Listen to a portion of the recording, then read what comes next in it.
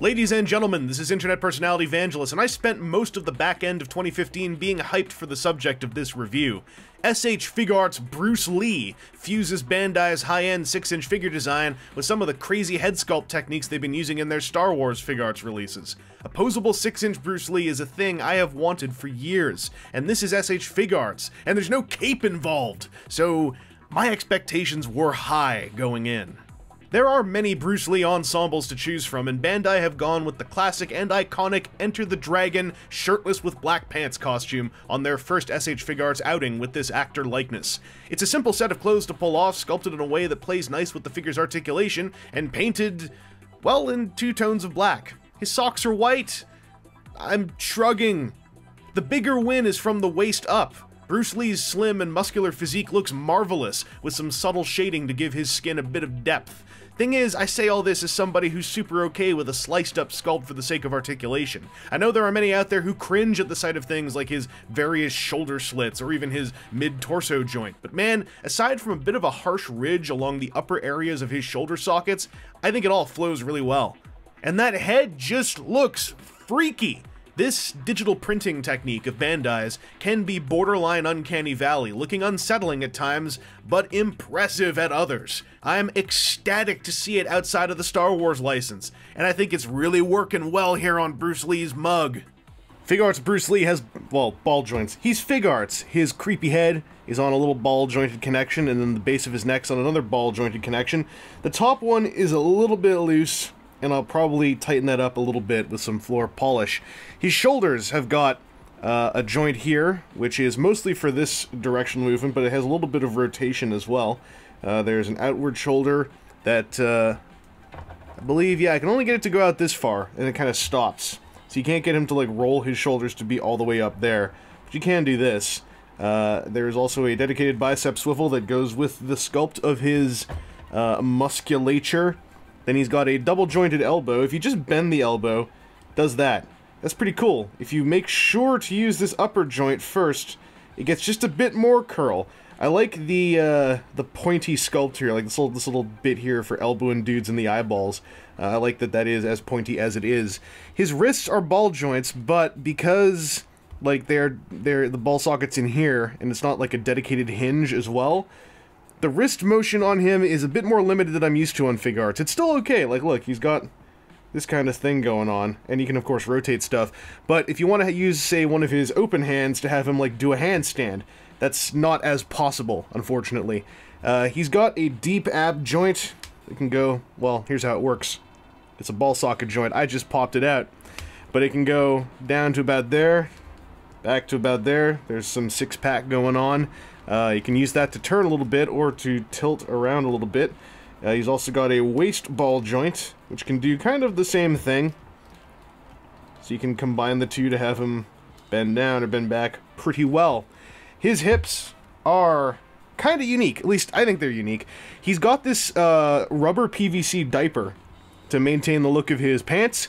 And on mine, because I had him in an Iron Man pose with this leg like this for like weeks, I think there's a little dimple on there that I don't know if that was there before, so do be mindful. This is a soft rubber piece, and if you leave him in a super extreme pose that is actually bending it, and you leave him like that for a while, you could end up with some dimpling. But his legs are on universal joints. They can go forward and backward. They can go outward. And on this leg, this joint is kinda loose. I need to figure out how to get in there and tighten that up with some floor polish. The way it works, if we use the thigh swivel, you can see that there is like a pin joint basically. So there's a joint pinned into his groin, and then there's a separate pin joint for outward motion. So I just have to get some floor polish flowing down into there. This disc on the inside is sculpted with a little bit of a wrinkle, so it works as cloth when it's visible, but you also have to ignore this gigantic hole. But yeah, the thigh swivel works. He can kick pretty high, thanks in part to the rubber diaper. Like, I feel satisfied with this level of high kick. There is a knee joint, which has a somewhat double-jointed range. It's just a single disc joint, as you can see back here where the sculpt kind of cuts for the sake of its movement. I think it looks real good. And being able to bend back this far This is about what I'm looking for. It would have been cool for it to curl up all the way as tightly as his elbow joint, but for having baggy pants, I think that this makes for a decent look in most any posture, especially with the thigh swivel up there. His ankles are just ball sockets, and I'm going to see if I can make it clear that the cut happens within the sock, but it also lines up with the back of the shoe.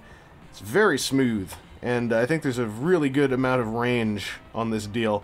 And then the toe joint can toe, so that he can, you know, reach for things. His posability is great. It's just that there are two spots that were a bit disappointing. The neck is a bit loose, and this is a bit loose. If I can tighten those up, then this guy's doing just about everything I wanted. The only thing I would call missing is a hinge on the wrist, but given his shirtless sculpt, I'm kind of okay with it. But I've had a ton of fun posing this guy, especially with his alternate hands and faces. First up among Bruce Lee's accessories are his swappable face sculpts. They're very easy to pop on and off of his main cranial structure, much easier than some full-on head swaps have been, and they all benefit from that digital printing stuff just as well as his basic neutral expression. There are two woo faces, one looking forward while the other's always glancing to his right. And then there's the what-ha face, which is hilarious. Like, it looks awesome, but since it's on an action figure, it very quickly becomes ridiculous, and I love it. Moving on to hand swaps, Bruce Lee opens up with fists because, come on, these pop off of small pegs which are thinner than the usual Figuarts deal, and hopefully not fragile in the long run. Bruce Lee then has open chopping hands, which also function decently for bring it poses, or even calm open hand poses, if you ignore the curled thumbs. Next up are some open and splayed hands, which fulfill a wide range of emotions. The fourth pair of hands are a little more specific, yet still work for just about anything, as they're primarily there for Bruce Lee's classic hoppin' I'm gonna murder you fighting stance. There's also a solo right hand that's all thumbs up ready, built for an intimidating pre-fight wiping of one's nose, or given a real ecstatic affirmation. Finally, there are a pair of gripping hands, and what can they grip? A bunch of stuff! There's a pair of nunchaku with an actual metal chain link whose small size is pointed out with a fragility warning in the instruction book. And while it's possible to tuck one of the handles under Bruce Lee's arm, it's not very easy to set up or solid once the pose is in place, because there's no give on his pecs or his torso. It's all hard plastic. And if there's one thing I've learned over the last few years, it's that gravity will make posing an action figure with working nunchaku kind of annoying if both handles aren't being held. There's also a long bow staff for proper Donatello or pole vaulting action. And then there are a smaller pair of sticks for when Bruce Lee just wants to beat the ever-loving burger meat out of some fool's face to serve up some raw justice pie. All three weapon options are basically just variations on black sticks, but oh, what black sticks they are! And oh, what a small plastic Bruce Lee this is. Were I one to make bold statements in the first quarter of a year, I'd say that this is probably the best Bruce Lee action figure I have ever seen. He's at a 6-inch scale, the face sculpts are magnificent, and the articulation is superb. Total package kinda stuff. Close to it at least, if it weren't for some of those flexible joints also being looser than I'd have liked. The figure actually only clocks in at about 5¼ inches, but Bruce Lee wasn't a tall fellow. On toys that fudge the 6-inch scale to be a little larger, like Marvel Legends, he does end up looking a tad too short by comparison. But whatever, man, he can still beat them all up. This is easily one of the best figures I've gotten all year, and I doubt another Bruce Lee toy will satisfy me as hard as this one did. If you're someone who could do with a posable Jeet Kune Do master in your life, you absolutely must track this piece down. I had months of hype leading up to its release, and the payoff was a big, damn, just to the left of a bullseye. Anyway, this has been Internet Personality Vangelus, and I hope to hell that there are more Figuarts Bruce Lees in our future. A scarred and bloody final battle variant of this guy, a yellow tracksuit Game of Death version. Bruce Lee Sentai Wata Ranger! Let's live that dream!